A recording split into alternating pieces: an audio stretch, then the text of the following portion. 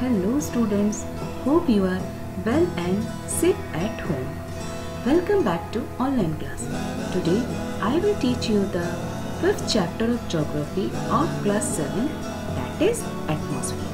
In this chapter you are going to study about the atmosphere, the composition of atmosphere, significance of the atmosphere and structure of the atmosphere. So let us begin the chapter. What is atmosphere? The atmosphere is a mixture of gases that surrounds the planet and makes conditions on Earth suitable for living things. All life on Earth depends on the gases that are in the atmosphere. Our planet Earth is surrounded by a thick blanket of air held by its gravitational force. We call this its atmosphere.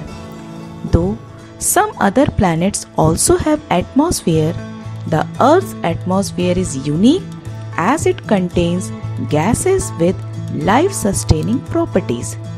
For instance, the oxygen present in the atmosphere is essential for the survival of all living organisms. The Earth's atmosphere is positioned between the Earth and the Sun. It acts as a sort of filter for the rays of the sun that reach us, thus making life possible on Earth.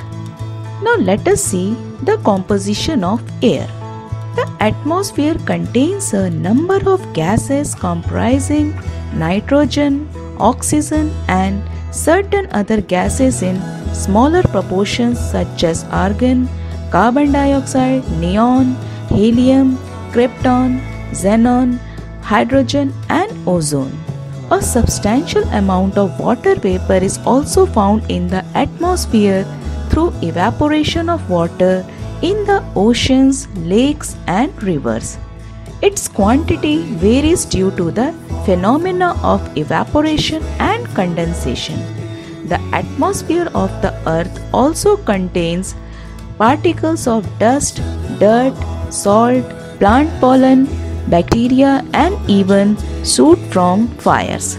Up to about 80 km from the Earth's surface, the composition of atmosphere remains the same, but above this, the levels of oxygen and nitrogen decrease. Above 800 km, the atmosphere mainly comprises light gases like hydrogen and helium. Now let us see how atmosphere is important for living beings. So let us see significance of the atmosphere. Oxygen is one of the most important components of the atmosphere, which helps to sustain life on Earth as well as aids in combustion of fuel. Nitrogen is crucial and necessary for the growth of plants. It is also used to produce various compounds which are useful to man in a variety of ways. Carbon dioxide is absorbed by plants which use it to make food through the process of photosynthesis. Moreover, it also controls the Earth's temperature by absorbing the heat radiated from the sun and keeps the Earth warm, which is referred to as the greenhouse effect. What is greenhouse effect? The greenhouse effect is a natural process that warms the Earth's surface. When the sun's energy reaches the Earth's atmosphere, some of it is reflected back to space and the rest is absorbed and re-radiated by greenhouse gases. The greenhouse is the process by which radiation from a planet's atmosphere warms the planet's surface to a temperature above what it would be without this atmosphere. Ozone, a gas which is present in a small proportion in the upper atmosphere, absorbs most of the harmful ultraviolet radiation of the sun, thus protecting and shielding life on the Earth. Water vapor helps to keep the Earth warm and also sustains life through the hydrological cycle. The dust particles which are present in the lower atmosphere act as condensation nuclei around which the evaporated moisture in the air condenses leading to cloud formation. Thus, it plays an important role in causing precipitation. The atmosphere acts as a protective shield, guarding the earth against falling meteorites. The most burn out when they enter the atmosphere. Sound waves are able to travel due to the presence of air. Hence, we are able to hear each other. So students, you can see how atmosphere is important in our life. Now let us see structure of the atmosphere. The atmosphere has been divided into 5 layers. They are troposphere, stratosphere, mesosphere, thermosphere and exosphere. So let us see each layer one by one. Troposphere, the layer closest to the earth. The troposphere is a region of rising and falling air extending up to a height of 13 km at the equator and 8 km at the poles. A mixture of various gases in different proportions. The troposphere is the layer of air closest to the ground in which all life forms thrive. All weather and climate changes like fog, rainfall, lightning, cloud formations, snowfall, thunder, storms, etc. also take place in this layer.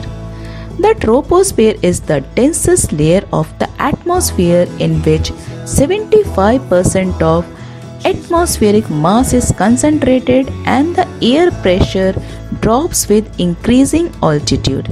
The temperature in this layer drops uniformly at the rate of 1 degree Celsius for every 165 meter of altitude, which is known as the normal lapse rate.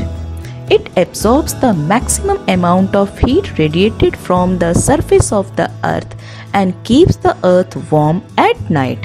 The tropopause acts as the boundary separating the troposphere from the stratosphere, wherein the temperature stops decreasing.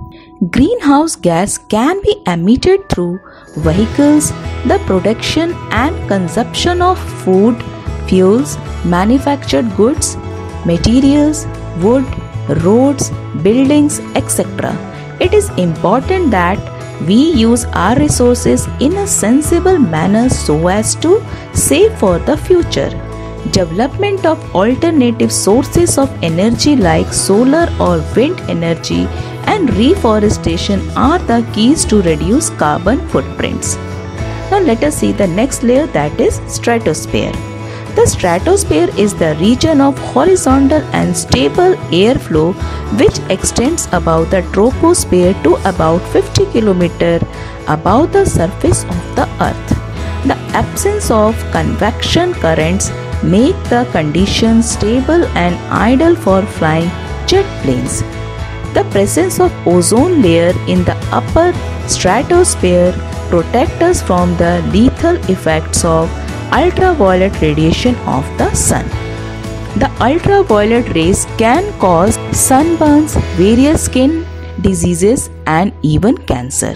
This layer is also free from all types of weather phenomena as there is very little water vapor, dust and almost no clouds. In the lower part of the stratosphere, up to an altitude of 20 km, the temperature remains fairly constant, while in the upper part there is an increase in the temperature due to increased absorption of ultraviolet radiation by the ozone layer. The next layer is the mesosphere.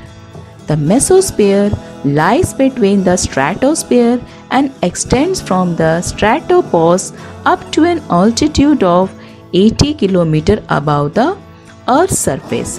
The temperature decreases with a rise in altitude in the layer to reach around -100 degrees Celsius at the mesopause, that is the boundary between the mesosphere and the thermosphere.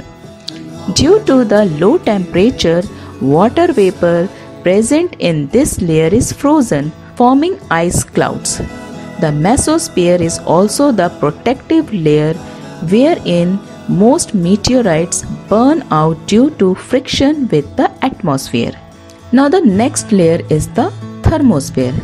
Above the mesosphere and below the exosphere there is a layer that extends up to 400 km above the surface of the earth. The lower layer of this layer is also known as the ionosphere due to maximum concentration of the electrically charged particles known as ions, which reflect radio waves back to the earth, enabling wireless communication. The temperature in this layer increases with rising altitude, especially in lower part due to rise in solar activity. Between the thermosphere and the exosphere lies the thermopause, the upper boundary of this layer. The last layer of the atmosphere is the exosphere. The uppermost layer of the atmosphere, called the exosphere, stretches from the ionosphere upwards to 1600 km and gradually merges into space. This layer is extremely rarefied and is the region where atoms and molecules escape into space. As the air molecules are negligible, it is the thinnest layer of the atmosphere and only hydrogen and helium are predominant in this layer.